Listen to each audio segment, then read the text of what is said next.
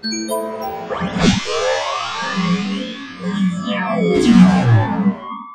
then guys, welcome back to another video. I got some love from Chris Gibbs. I bought some stuff off him and I got a big box of goodies, so thanks for this, Chris. It's actually, I think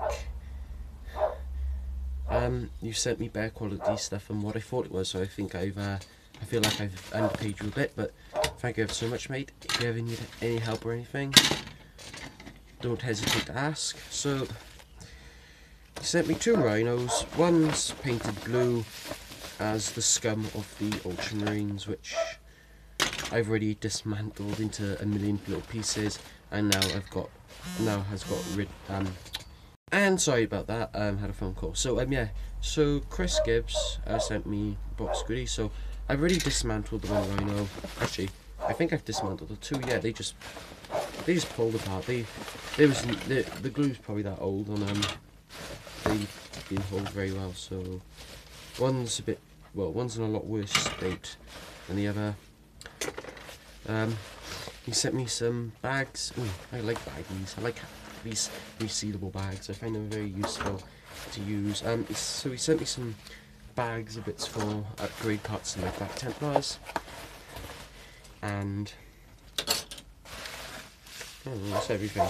So on the box it does say Rhino Loveliness. So thank you, Chris. So beginning with the first rhino, the one which will be reborn as a proper rhino, under the blackness. So we have the top pieces. Actually, I don't even need to paint strip it. The paint's gone on that nice. I won't even have to paint strip this, which is going to be awesome. No more paint stripping, because Army Painter, as you all know, I believe it goes on very thin and nicely compared to the GW one. So there's a bit of a cleaning up bit to do there, but it's this part. I've now taken it apart, so I can now paint all my interiors, which is going to be awesome. The other half, dropping paint pots all over the floor, the back door, the floor piece, which goes to, look, he's even put the little toe hook, so I think that's a nice little extra detail. That's one thing I always forget to stick on these. The back panel, which I love painting. Not. The other thing he sent me as well was this vehicle upgrade sprue, and I completely forget that on the vehicle upgrade sprue there is the Land Raider upgrade on this as well. So I'm probably going to save this for, because I might get another Land Raider. I might run 2 St. Patrick's and another Land Raider. I don't know what my next one's going to be, but make this one. Or if there's any other kit which uses a Land Raider door. I wonder, because it's not so much this door. This door I'm interested in. It's the 2 side doors. I mean, on the outside they look absolutely amazing. I love the scroll work, all these stars and the plating and everything. But it's this bit. Graded Templar symbols as grips for doors. I think that's amazing. It's even on the Rhino ones. That's really impressive. I do like that a lot. I'm gonna have to get some. I might make a press mold of that for future reference, because that's quite nice. I got some ideas for that. So it comes with the 2 Rhino doors, which I've already used. I can't believe I forgot about the Land Raider doors on this. You get the Templar McDoodle by ear for the Dreadnought, the front plate for the Rhino, and you get these 2 cool banner things, which I'm probably going to save them for, well, he's going to go on my future knight, my Lancer, when I can actually afford to buy him. I was hoping to get him at Warhammer Mania, but my van decided to have one of its usual fucking fan effects, so that's gone out the window. So that's the next sprue. And by the way, I love checking sprues. I love the sound of things plastic clashing, so that's just a habit of mine. Here's the other Rhino, which is going to become a piece of terrain. I would salvage it, but really need a piece of terrain with Rhino, and I'm going to paint it up as a Imperial Fist one, because my board's grey, well, a grey bluey tone. Everything's dark on it, so I thought a big yellow Rhino in the middle of it would make it look so much better. So I'm going to go out and buy some Imperial Fist paints. And I got really anyway, because I'm doing Horus Heresy Imperial Fists at Christmas time. So there you go, there's another sneak peek of one of the projects for the new year. So that's that part of the Rhino. Then there's the top hatch. I'm going to salvage that smoke launcher off that for the other Rhino. Don't know what I'm going to do with these hatches. Probably pop this one off. See if I can pop them off, because I want to reuse that. I really want to clean up the hatches and reuse them. You never get enough from these kits. Will it pop off? You need a bit of knife vision. And we got all the spare bits which come with that Rhino. So we got the doors. I actually do need these side doors as well. I can make my Predator kit a Rhino as well. All the extra door bits I need. And we have some sword bread. Now these are fine cast, and yes, I know I slate the shit out of fine cast because fine cast is shit. Yes, fine cast is shit. But when I seen the pictures of these ones for fine cast, I actually thought they bad, and they're not heavy like the metal ones. The problem with the metal ones is I painted them about 2-3 months ago. If anybody remembers, I think in March time, and sometimes they keep doing this, having a stroke, and chipping all the paint off on the front, even when put hard coat varnish on it.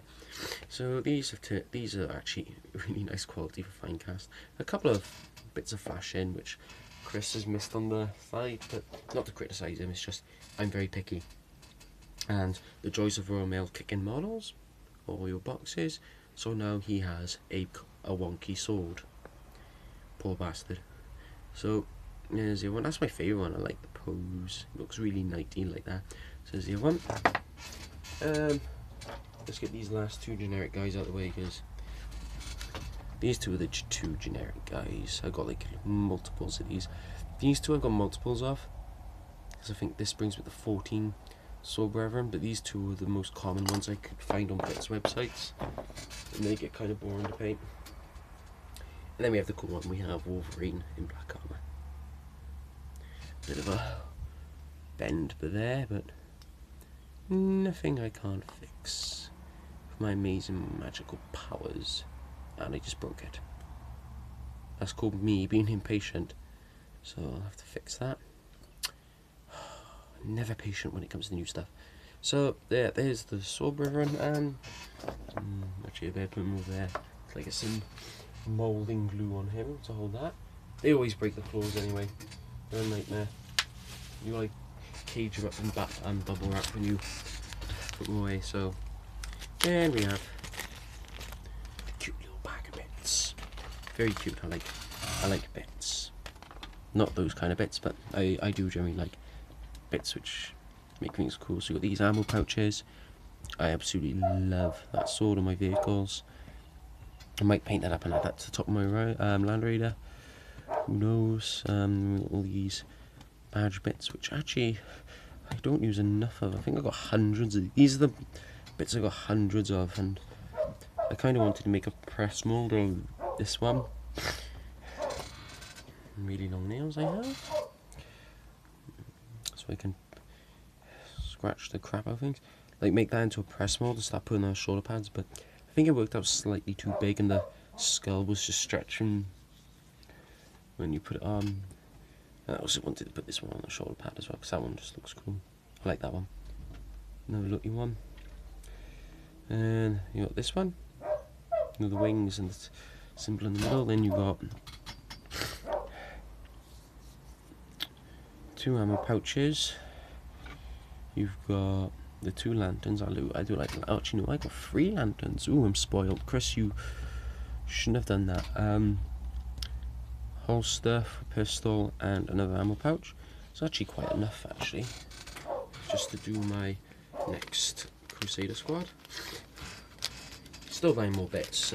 So I think I have to get some of the shoulder pads next and make some. Well, I'm gonna have a go at, because I'm now starting to do a lot more green stuff. I'm trying to make some of the chapter symbols by hand, which I've done on my Land Raider, which I think at the time of recording this, I haven't uploaded the part 3, one of the final parts, and just now. The only thing I'm waiting on for the Land Raider is the Redeemer upgrade sprue, so I can magnetize all those weapons and paint them up, so I have all 3 Land Raiders. And I spent 50 quid, and I get all 3 Land Raiders in one model, which, to be honest, just saved me an arm and a leg. The backpacks for the Soul Brethren. I actually have to buy loads more of these. It's ridiculous how many I've gone through and lost. What else did Chris? I'm sure Chris sent me something else. No love letter, which I was quite disappointed with. Yeah, it's pretty yeah, that's a pretty good buy that was. So thanks for that, Chris. Hope you like my little ramble of me rubbing in all my new toys, which you guys didn't get. And I'll see you in the next one. Toodles.